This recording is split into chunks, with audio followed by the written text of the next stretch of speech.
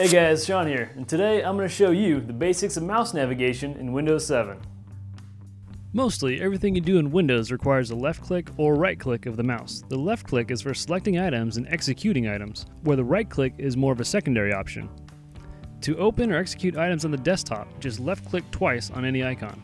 Also, make sure when you double click that both clicks are close together, for example like this. If you would like to change your double click speed, then just left click once on the start menu in the bottom left, type in mouse in the search field, and then hit enter on the keyboard. This will pull up your mouse settings.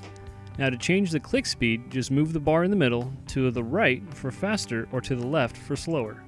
And to test this out, click on the folder to the right of it. Next, if you would like to change how fast your cursor moves on the screen, then click the pointer options tab at the top.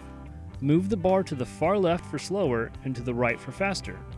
Then when you are done, just hit enter on the keyboard.